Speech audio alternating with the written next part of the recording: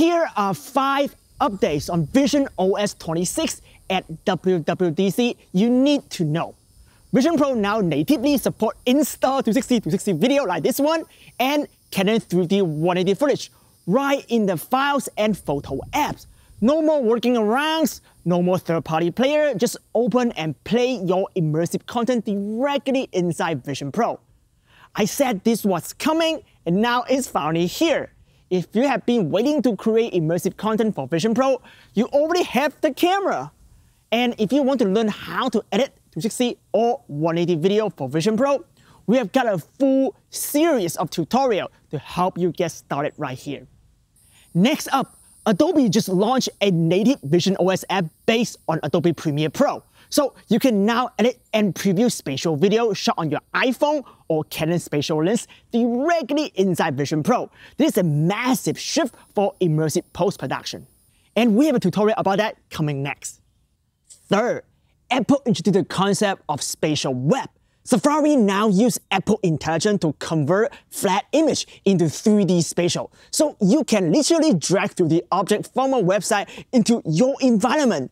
This changed how we build and interact with the web. 4. Spatial widgets are now part of VisionOS.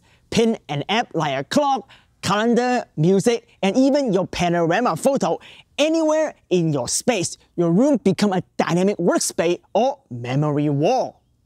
5th, spatial persona get a visual overhaul. More natural movement, realistic lighting, and better facial detail. The uncanny valley is finally gone. Local SharePlay is here now. Watching immersive concert or spatial film like the Metallica concert in the same room with your friends and family. Now is a good time to buy the second Vision Pro for your loved one. 2 new spatial accessories just added, the Logitech Muse stylus and the PlayStation VR2 controller. That's right, Sony and Apple are officially working together. This could be the start of something big. If PlayStation VR title become Vision Pro compatible, Apple instantly become a serious player in gaming.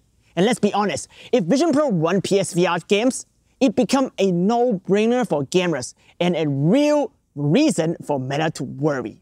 Apple is clearly investing in turning the Vision Pro into a full-feature spatial computer, not just for media, but for work, play, and the web.